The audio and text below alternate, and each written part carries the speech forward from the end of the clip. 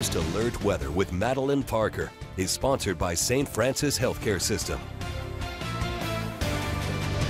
We're seeing a little bit of rain on First Alert Doppler Network this afternoon. We're seeing some scattered showers, especially across southern Illinois and into southeastern Missouri.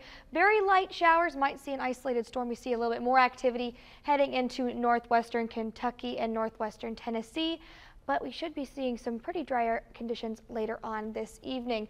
Here's what we can expect around 5 o'clock again. We see those scattered showers, potentially an isolated storm or two. We do see those winds picking up. Remember, when we see these arrows, it means it's at least 15-mile-per-hour winds. Those are going right across 57. So if you're driving tonight, be aware of that. 2 hands on the wheel if you can. Now around 10:30, we're going to be seeing a lot more clearing up. We see a few clouds coming in to northwestern Kentucky, but clearing mostly overnight. We do see a potential chance for some showers over in northwestern Kentucky in the early morning hours, but around 8 o'clock, looking like much sunnier conditions to wake up to for your Thursday.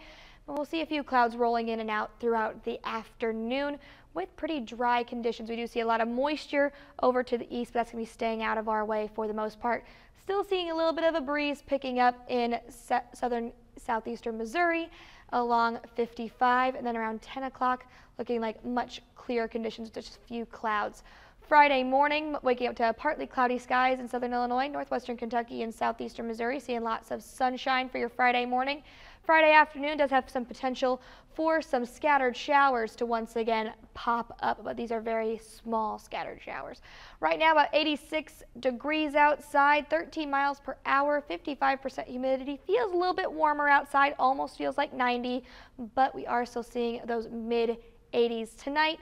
Looking at 60, 61 in Fredericktown, 66 over in Kennett, 62 in Perryville, 63 over in Carbondale, partly cloudy skies in Mount Vernon at 61 and 65 over in Murray. Now tomorrow, temperature's going to be a little bit warmer, getting up to the mid to high 80s, about 84 in Fredericktown, 87 over in Kennett, about 85 here in Cape Girardeau and over in Carbondale with partly cloudy skies.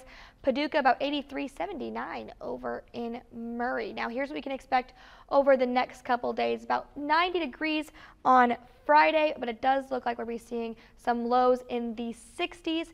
Now let's go ahead and look at the weekend. We do see about 93 on Saturday, 92 on Sunday. We have a 60% chance of thunderstorms, and here's what we can expect with those storms rolling in, looking at that severe threat level. And here's how it's going to be moving throughout the afternoon. About 1:30, we have a pretty low threat right here, and then into the afternoon and evening, it's going to get a little bit stronger getting into our eastern counties.